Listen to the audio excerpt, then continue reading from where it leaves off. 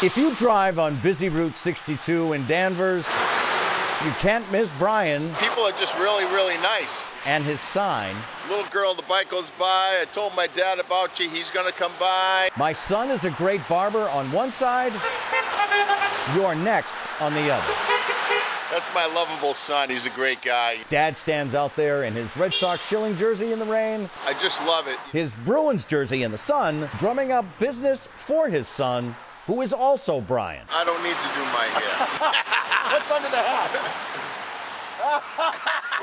The younger Brian has always wanted to be a barber. My great-grandfather was also a barber. And right in the heart of COVID, So how long have you been in here?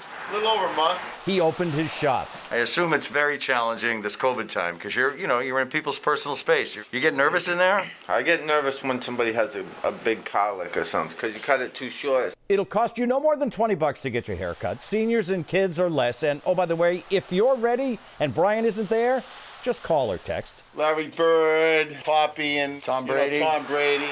And Dad has made a difference. Where once only a handful of people would show up on a given day, he has doubled it. We're all helping each other out.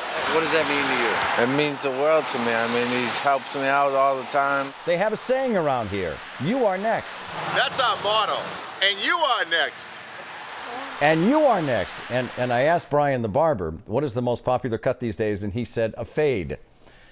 Is that what you got, Ed Harding, when you were sitting in that chair? So, Harvey, you'll love this one, Harvey. I said to him, maybe I should get a fade? And he said, no, I don't think you should get a fade.